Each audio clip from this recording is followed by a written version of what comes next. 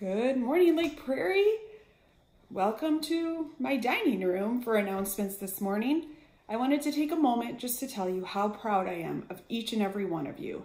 This week has definitely been like no other week I've experienced, so I'm sure it's the same for you.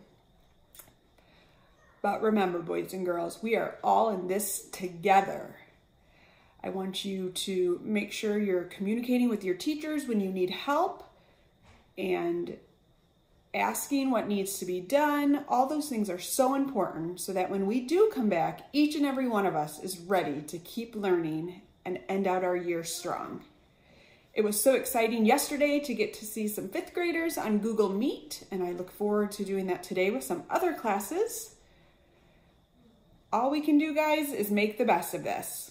Remember, next week is spring break, so there will not be any work for you to complete.